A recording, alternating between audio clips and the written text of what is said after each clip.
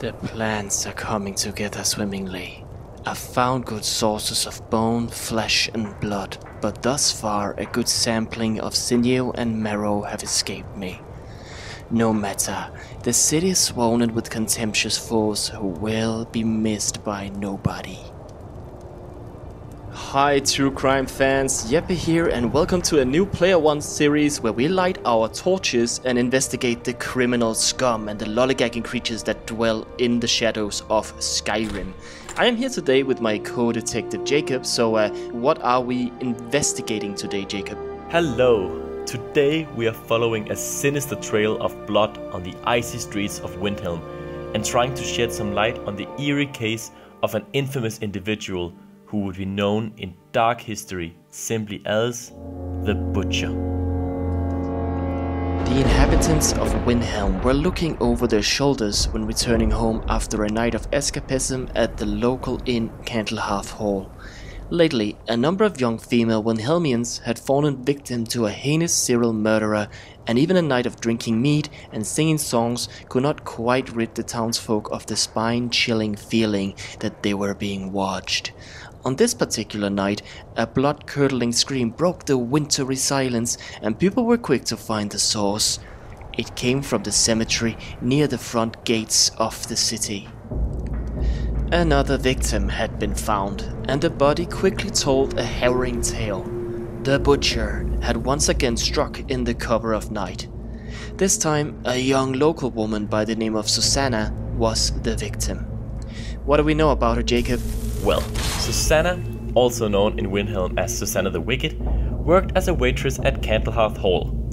The innkeeper, Elder Early Dawn, describes her as being a well-liked employee at the inn, and the name, the Wicked, was meant as a bit of a joke, as she was by all accounts very friendly and got along with all of the patrons who always tipped her generously. She was especially close with Nils, the inn's cook, as they shared an interest in traditional Nord cuisine. She, of course, fits the mold in terms of what type of victim the Butcher would look for: young, female, and a resident of Windhelm. When her body was examined by Helgeard in the Hall of the Dead, it bore the marks you would expect to find on one of the Butcher's victims, and she still had all of her valuables on her, such as jewelry and gold, which ruled out that it was a robbery, of course. Okay, interesting. What else do we know from the scene of the crime? What about witnesses? Were there any witnesses present? Yes, there actually was. When the first guard arrived to the cemetery, 3 individuals were present. Helgeard, a local priestess of Arkay, who, as we mentioned before, would later examine the corpse, was there. Also present was a man named Calixto Corium, who runs the town's Museum of Curiosities. And finally, a beggar called Silda the Unseen, who had been arrested a couple of times for petty theft in the past. When these witnesses were questioned by the authorities, none of them had something really all that helpful to say, if we're being honest. Helgeard stated that she did not see the culprit, presumably because she arrived a while after the crime actually took place. Calixto says on record that he saw a man running away, but that he did not get a good look at him. Silda claims that she came running as soon as she heard the scream, but that she didn't see anyone when she arrived, except for of course the deceased. After examining the body, Helgeard reported it had some unusual marks on it, most likely made with an ancient curved type of Nord blade. Traditionally those would be used for embalming the dead, so they would be quite rare. She also stated that she did not know anyone in Windhelm with access to such tools, except for, of course, herself. Quite the unsettling comment when you think about it. Yes. Well, upon further investigation of the crime scene, a trail of blood was discovered in the snow, leading towards the residential quarter of Windhelm, more specifically a vacant property called Yarem.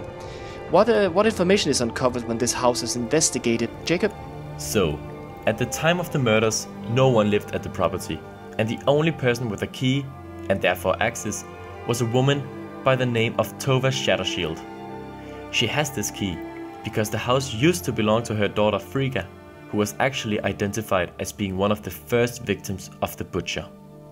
Tova, who has fallen on hard times at the bottom of a bottle after the tragic events, does not really offer much information to aid the investigation, but she does provide access to the house where some essential clues were uncovered. When the house is examined, it is discovered that it might not be as abandoned as first believed. Several items point to the fact that someone has been frequenting the house recently, and behind a false wall in a closet, a sinister-looking altar of sorts is found. It appears that someone has been using human body parts for some kind of mysterious, dark ritual. Furthermore, a book with the title Butcher Journal is found in the house. It contains the following unsettling inscription. Last night, I was almost able to corner Susanna as she left Candlehearth. Idiot guards showed up at just the wrong moment, and I had to turn about, just out for a stroll and so forth. There will be other chances, but the time is drawing near. One more attempt at the Candlehearth girl. She's proving to be a bit too cautious, but those strong joints of hers should contain the most exquisite tendons. Worth the effort. Tonight. The journal also mentions that the butcher is messing about with some dark magic, and a sort of recipe for a ritual is found, although it is unclear exactly what the purpose of it would be. Finally, a strange amulet is found in the house. Yeah, precisely. This clue would actually later be very important, but we will get back to that in a moment.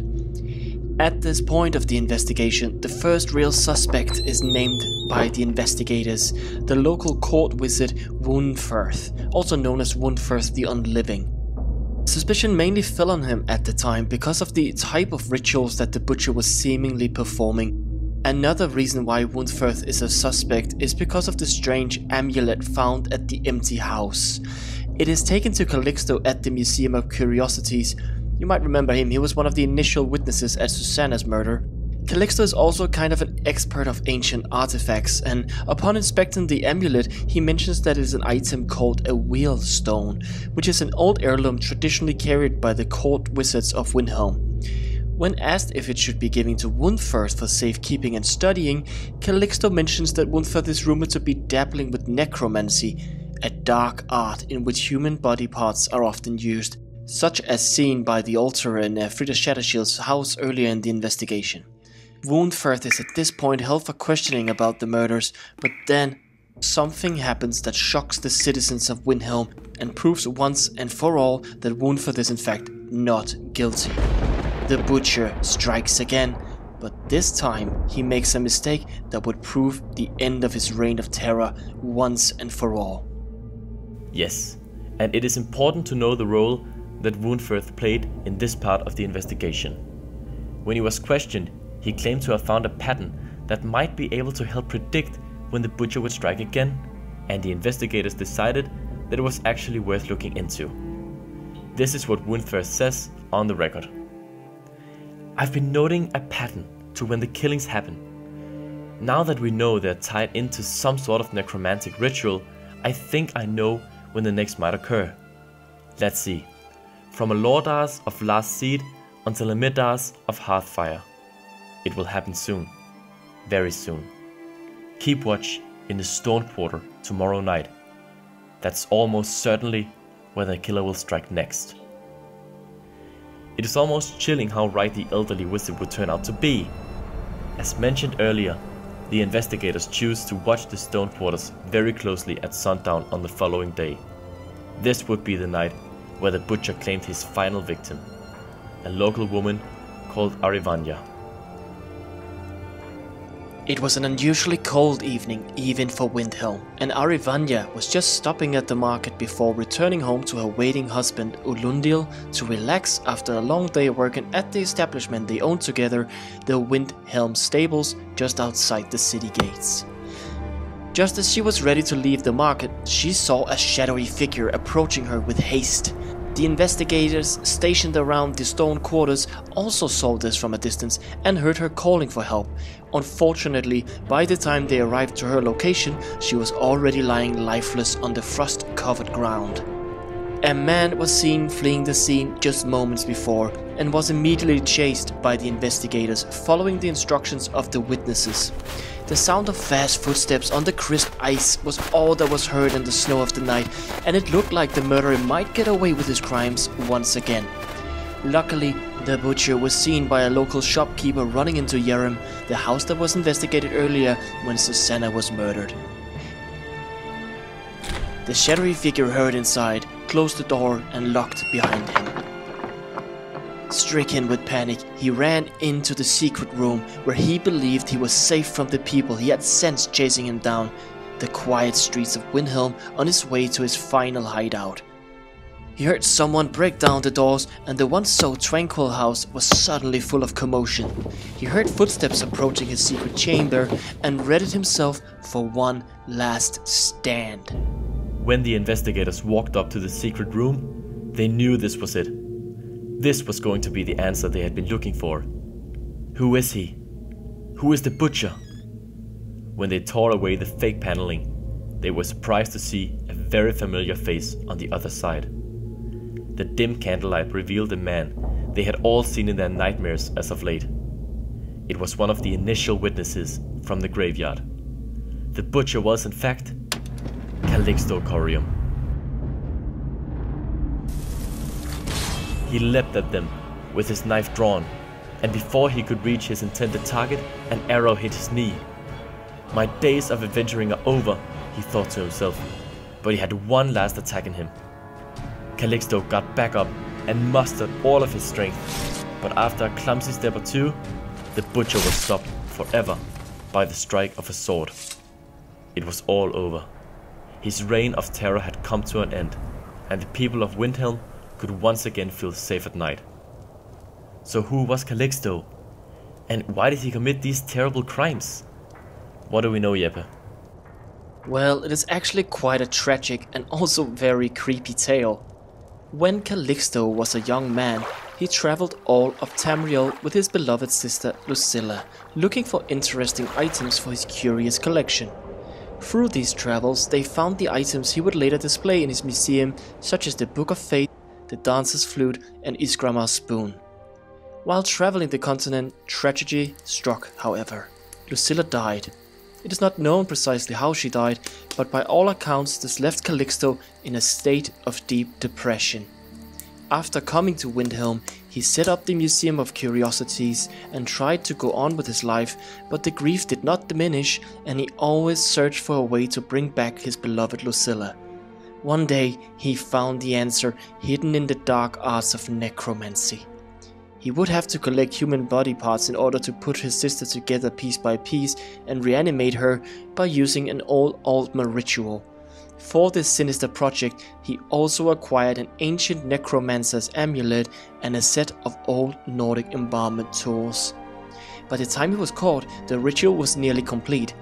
Nevertheless, instead of reuniting with his sister in the realm of the living, or unliving if you will, he ended up joining her in death. When he was searched, lying cold on the damp and frosty floor in the house, they found a key in his pocket that opened a chest in the attic of his Museum of Curiosities. The chest contained the tools used for the murders, as well as one final journal that documented the last days of his life. Soon enough, my sweet Lucilla, you will be with me again. Normally, when such words are written, it is because the love left behind is soon to depart. But in my case, I hope to soon bring your spirit back into my world. For it was you who loved this world so much, not I. I continue to collect your new form from the ragged bits around Windhelm. If they only knew what destiny would soon grace their bodies, with your spirit imbuing them with higher purpose, they would surely thank me for the great gift I give them. I reserve for them a place of beauty alongside your heart. The day draws near. Soon I will hold you, and I will show you this, and it will be as delivering a long-forgotten letter to a weary traveler. Loved always, Calixto.